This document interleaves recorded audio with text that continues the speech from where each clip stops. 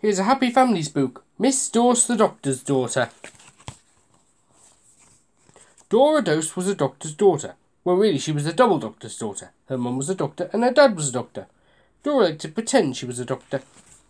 Each morning when her dad came down to breakfast, he said, "Is there a doctor in the house?" And Dora said, "Doctor, yes, me." She took his temperature and tapped his knee with the little doctor's hammer. She told him to say, "Ah."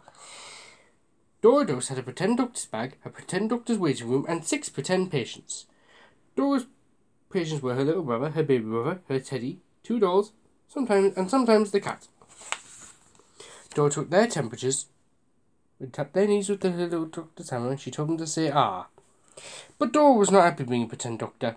Her thermometer didn't really work, her doctor's hammer was a toy, and her patients would not do as they were told.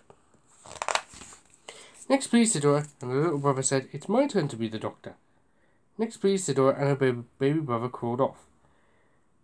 "Next please," said Dora, and the cat ran off. "Next please," said Dora, and the teddy and the dolls just sat there. "I wish I was a real doctor," said Dora, and she went into the kitchen and bandaged up her mum. But then one morning this happened. Dora just woke up and went into her baby brother's room. She was thinking of taking his temperature, but what did she find? Her baby brother was awake smiling and covered in spots. "Oh," said Dora. She ran into her little brother's room. He was covered in spots too. Then she ran into her parents' room, and they were covered in spots.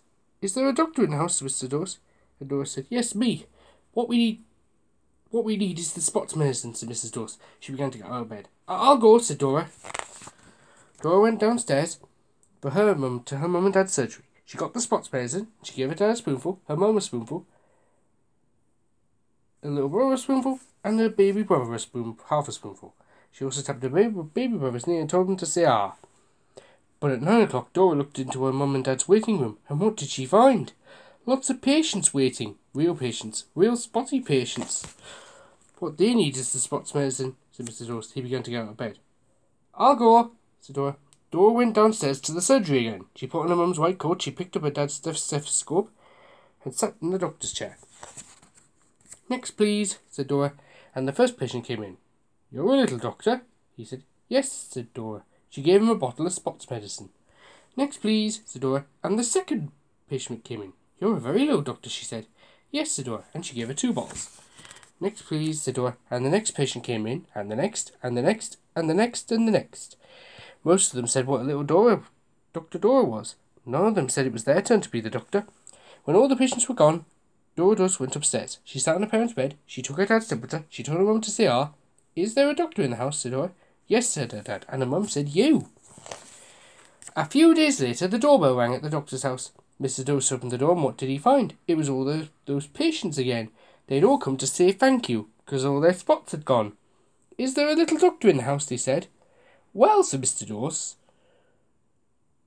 "there's a little spotty doctor." And so there was.